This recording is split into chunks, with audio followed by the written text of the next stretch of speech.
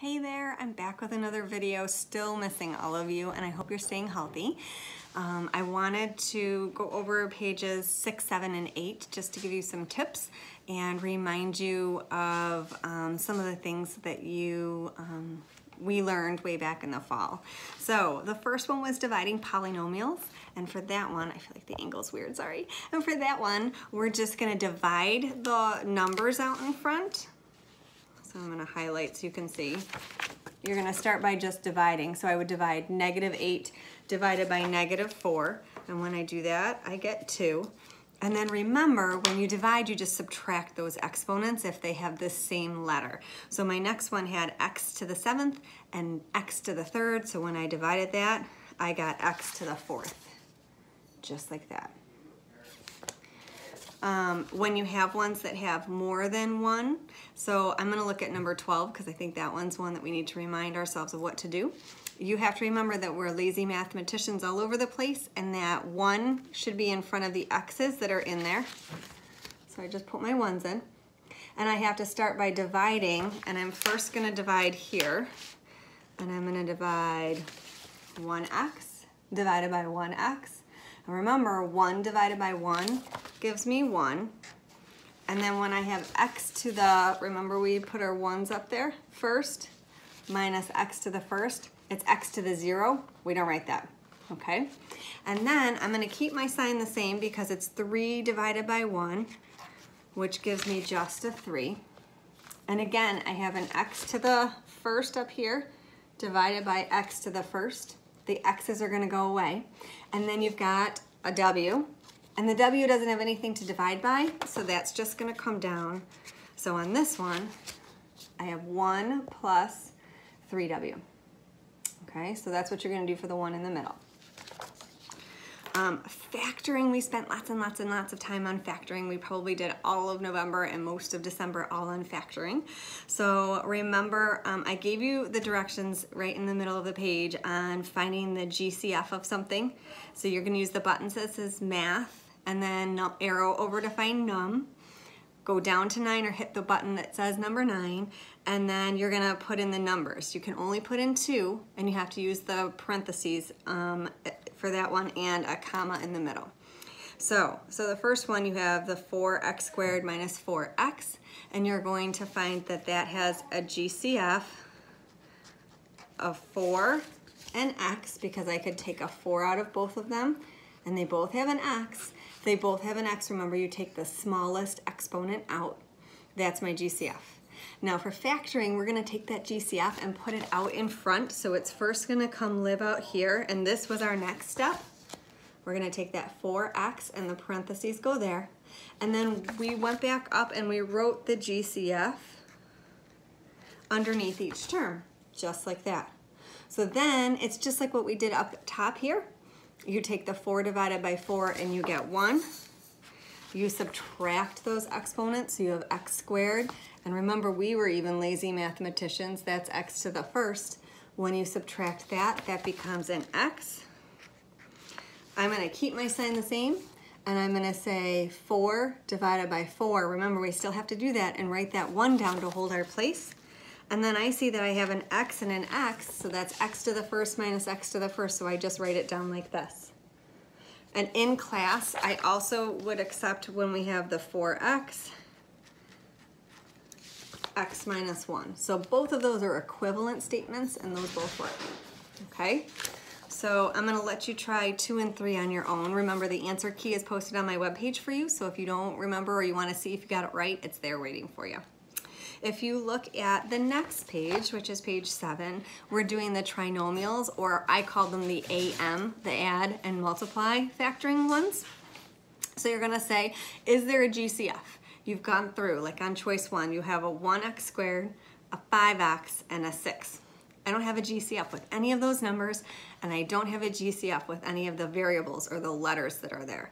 So because I don't, I have to figure out what adds and what multiplies. So remember, we would write an AM on the top there.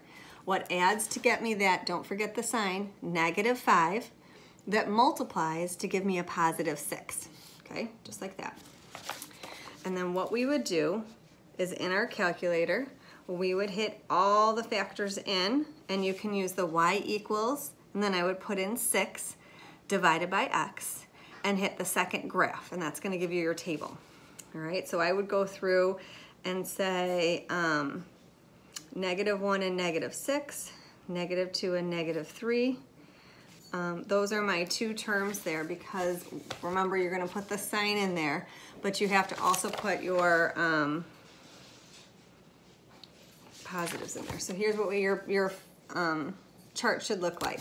This is what I use to multiply, and then over here I'm going to figure out what it adds to. Oh gosh, I need a whiteboard. I apologize. There we go. So then I'm going to actually add those terms. So when I take -1 plus -6, I get -7. The next one I have -2 and -3. Wow, that actually gives me my -5, and that's what I was looking for over here.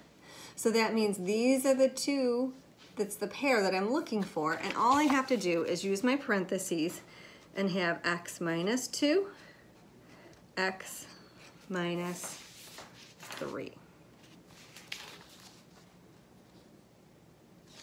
And actually, I was looking at my answer key that I put out there, and I realized that I had done it wrong in the answer key. It's so easy to do that, so I apologize. This is actually the right answer for question number 4. Sorry, we all make mistakes. And I had to pull this together super fast. All right, so this should be the right answer for that one. I wonder if I have to check the rest of them. No, the rest of them look good. So the rest of them are answered correctly in the answer key, so sorry about that. All right, and then if we look at the next page, I have the difference of 2 perfect squares, so it's another bit of factoring that we did. When we're looking at that one, we still go through and say, is there a GCF? Well, I have an x squared for the first one, and I have a 25. Can't pull anything out. And then I say, is this the difference, can I do AM factoring? So that always has 3 terms, and what adds and multiplies. So that one doesn't work because I only have 2 terms. Since I only have 2 terms, I'm going to have to figure out the perfect square. All right. So I take that square root symbol that looks like this, and I plug it into my calculator. So I'm going to put the square root of 25, and if that comes out with an even, which it does, it becomes 5, and I have a minus sign, and my exponent is even, then I'm good to go. So remember all that. Even exponent, I'm subtracting, and it came out as a nice even number in our calculator when we use the square root sign. So when I do that, all I have to do is set up my parentheses so it looks like this. And then remember, when we do the difference of 2 perfect squares, one of them is going to be a plus, one of them is going to be a minus. Order doesn't matter, so if yours is opposite than mine, that's okay. And I'm sorry if you can hear my dog in the background, he's growling. I promise he's friendly. All right, so even exponent, that's what you're looking for there. All right, and I think, did I have you go page 8? All right, so that gets us caught up for the week. I do want to offer this to all of you. I have updated my actual calendar to match what the calendar that you guys have in your packet. So it's on my website, just like I've been using all year. And in there, I actually put office hours. So I am going to send out an email for parents and students, and I'm going to give you a link. I think it works best if you use an actual computer rather than your phone. So I'm hoping you guys have access to Wi-Fi and a computer. And you can click on the link that I'm going to send, and you can jump in and you'll be able to see my face. We'll be able to talk. So if you have a specific question, you just want to say hi because you miss me, because I miss you guys, jump on. I have that listed. I think I said Monday from 1 until 2 I'd be available. So if that time doesn't work or it overlaps with somebody else that's teaching, feel free to shoot me an email and we can find a different time that matches your schedule. All right? So I miss you all.